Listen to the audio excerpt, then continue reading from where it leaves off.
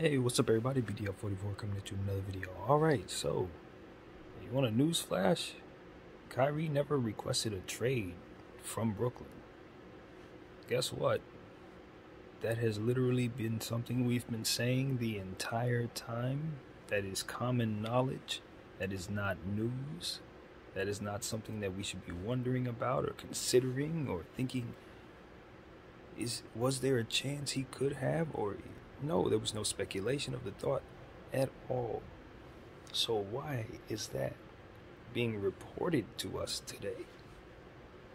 These are the things that I wonder when listening to reports as they come out, because I honestly don't know what they are thinking in regards to providing certain information officially. It's like that's been understood the entire time. He opted in. It was KD who had requested the trade. We understand that the Nets don't have any interest in Kyrie Irving, which is why he's looking elsewhere. That's the understanding. If they had interest in keeping Kyrie Irving, they know what they need to do that, which is to offer him a long-term contract without the contingencies attached. So at this point, that's not on the table, so it's clear that he's a free agent, more or less, and he opted in, and so now he's a Net. That's pretty much the end of it.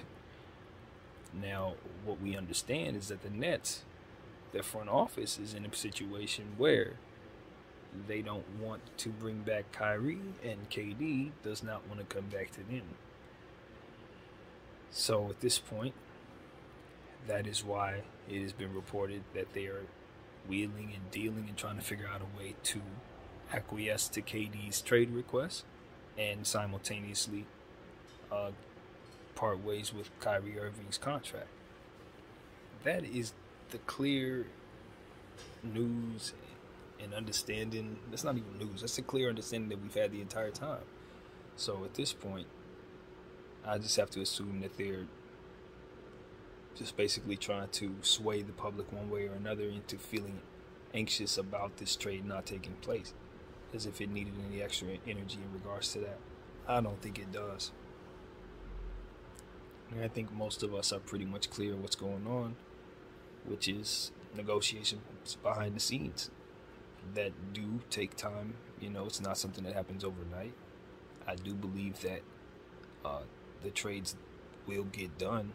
I don't know when, as I've speculated, anywhere between this week and the start of the season. But I do believe at some point Brooklyn will make a move to try to rebuild their entire team around Ben Simmons. That's what I think is coming for them.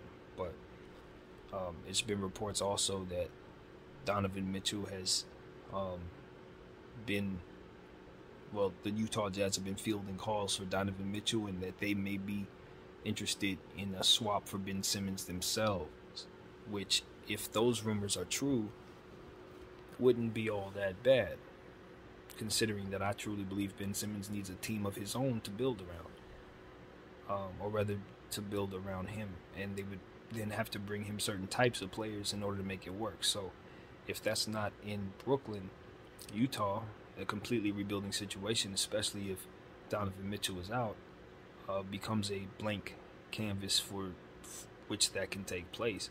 And while the locale may not necessarily be favorable to Ben Simmons, you're landing in Danny Ainge and, the care of Dwayne Wade. And I think they got a good thing going with Utah, and I do believe that's just as good as any spot to start the process of making Ben Simmons into the player that he's ultimately going to be.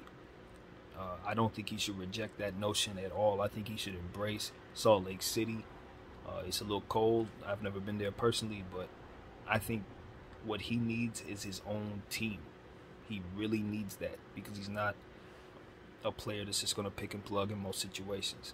So, with that being said, if that is a possibility, and if the Utah Jazz would be willing to maybe do something like that, which I think they should consider if they don't want to keep Donovan Mitchell. Now, I made a video earlier saying for Donovan Mitchell's point of view, I think he should choose to stay with the Jazz, but that's not within his control, obviously, if Utah is going to rebuild.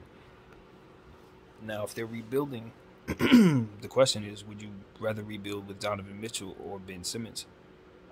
Well, if I'm Utah, if I'm parting ways with Donovan Mitchell, bringing in Ben Simmons may not be a bad player to start with, given the fact that he can do some things defensively and in terms of continuity that would ultimately make whatever it is I'm bringing to the table better if I build it properly.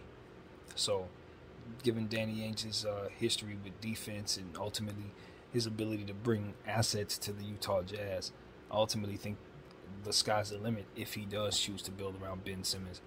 So that's really what it comes down to. For me personally, I don't really know. I'd have to see more Donovan Mitchell to really assess whether or not I choose him over Ben Simmons. I actually think they're kind of along the same lane. So it's a little iffy for me, but I do know that Donovan Mitchell doesn't have any issues spreading the floor, and so that is a plus in my mind. But I do respect what Ben Simmons brings to the table, and I think he is a player that you build around and can do something monstrous if you build properly. So yeah, that's just a thought. That's something that's just been floating around as a rumor. I don't know that it holds any validity, but it would solve a problem for the Brooklyn Nets, obviously, given that they can't seem to make certain trades because of the presence of Ben Simmons' contract.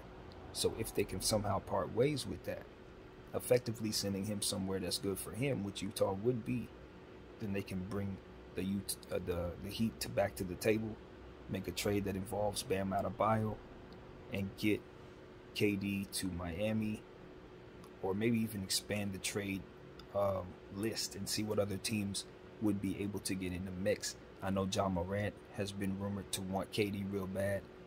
If that situation were to take place, I believe they would be able to make a trade of some sort that would allow him to land in Memphis. I don't know if there would be any restrictions at all given the circumstances, but that's a team to look at who has assets, and there are others as well who may make a play for KD, including Phoenix, of course, as a team who wants him. So,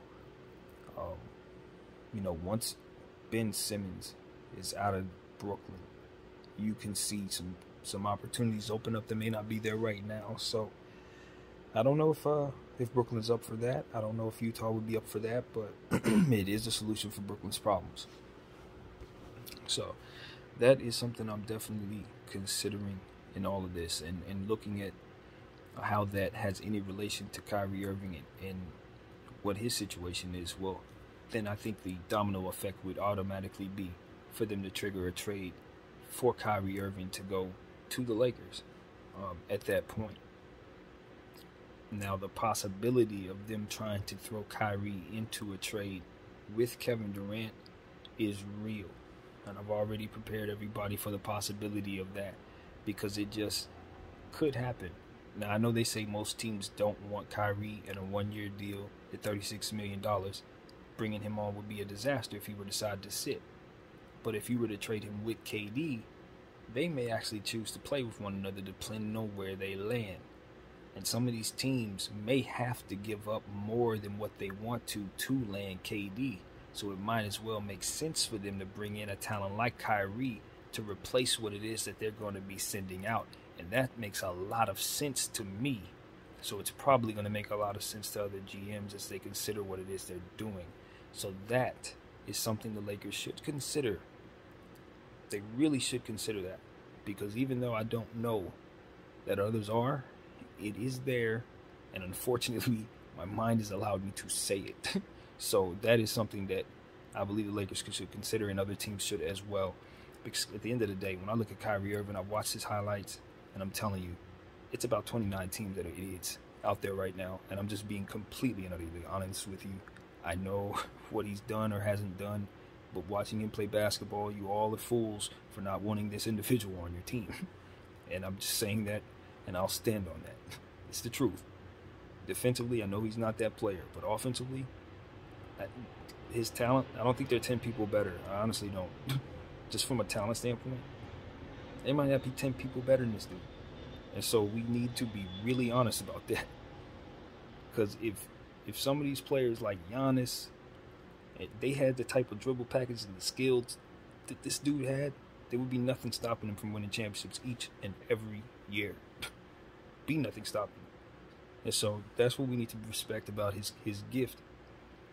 And it needed to be said. So while I want him on my team, I think that the fact that other teams don't want him is misevaluation of his talent. In the presence of all of this nonsense that is attached to his name, it's still under-evaluating his talent. And of course the same will be said about KD as well. But I think that his situation is a bit more layered, because I don't think anyone doesn't want KD. I think it's just the presence of the market being impossible to move him responsibly for most teams. But if any of these teams could bring him in, they would, and they would max him out. And I think he knows that. It's just a matter of what they'd have to give up in trade, which is why it's difficult to do. So is he worth 4 years, $1 trillion to most teams? Yeah, obviously. Will they give up $400 million worth of what they have to acquire him? No. It's a different conversation. And that is the problem. And I think that's what everybody's starting to understand. So it's about risk. It's about risk, and it's about belief. And it's about preparation for the field. And you just got to respect it. So that's my perspective. That's what I see there. I do believe KD will eventually get moved, but I wonder if the solution is to attach him, Kyrie, to the situation. Not necessarily for Brooklyn, but for the team receiving him. KD, just because I'm telling you, Brooklyn is about to ask for the world. And whatever team that's going to do this is going to have to give it up. And there's not going to be a lot left for him to win with if you do that. That's the bottom line. That is the bottom line. If Miami makes the move, Bam Adebayo ain't going to be enough. And if they're bringing Bam Adebayo in, guess what? They're going to want to be a win-now team. And see, that's what people understand about Brooklyn. Now it shifts back to understanding what their interest is. Yes, KD has to be left with a good team, but so does Brooklyn, unfortunately, if you're the other team that's trying to trade for KD. So, yeah, what you're sending out is going to be substantial. And how do you supplement that? I know the answer. So if I'm the Lakers, I'm probably going to trade for Kyrie now. I'm gonna do that. I'm gonna see if I can seal that deal if it isn't already sealed, based on that notion. But at the same time, if these owners are truly that afraid of these two players, then not only will they not take a chance on Kyrie, but they probably won't want to take a chance on KD in that same vein. And so this is, it's more so about what they view in regards to the players coming in the locker room. In this case, for a lot of owners and for a lot of GMs, I think they're worried about the risk that may have on their core that they'll have remaining. Because once you trade for KD, you likely trade away most assets that allow you an opportunity to effectively get value for whatever else you have too. And that's something I understand. You have picks and different trade exceptions and things like that help you out, that get you out of those situations. In case one of your stars get angry, you can attach these things to these stars and get them out of there. Or attach, do different things that allow you to maneuver. But once you get rid of those things, no. Now you just have these unhappy people that are likely going to walk for nothing. And that leaves you in a really, really disadvantaged position that have your team bad for a long time. So that's also, like I said, risk versus reward. They're considering these things. Can I make these players happy? Most of these teams don't know if they can make Kyrie happy. Most of these teams are not sure if KD is going to be happy with them for 4 years. And so that's ultimately why also the apprehension, I think, is there. So, it is what it is, man. The summertime provides this type of suspense. It's all a perfect storm for the NBA. I like the changes that the NBA have made. Just to segue into a different thing, the changes that they made in terms of the foul call and the breakaway. It's going to be a welcome addition to the NBA, removing the ability to just foul teams as they're running out on the fast break. I love the idea of just allowing for us to see more highlights. I think having players pull up in mid-stride can allow for types of injuries and things. You just don't want that for the game. You're taking the best aspect of the game out of it. When you have LeBron James and Giannis and all these fantastic players in the open court, and somebody just fouls them and keeps us from seeing that highlight. I do believe this was the right call. Jeff Van Gundy gets a lot of credit, as ESPN mentioned, for advocating for this all year long. And I'm glad the rule is in place. Also, of course, talking about the play-in tournament, as I mentioned earlier today. Happy about that. Also, they're talking about an in-season tournament, and I'm not quite sure about that, but I do lend the NBA the benefit of the doubt because I've liked the changes they've made to the All-Star game, and various things that they've tried have worked, including the play-in tournament. So, yeah, I'll give them a chance with the mid-season tournament, but if it is a fail, I will be looking for them to remove it. As Kendrick Perkins said, you don't want to start doing too much. Yeah, you can experiment a little bit, but let's slow it down and let's remember what it is we're trying to do here.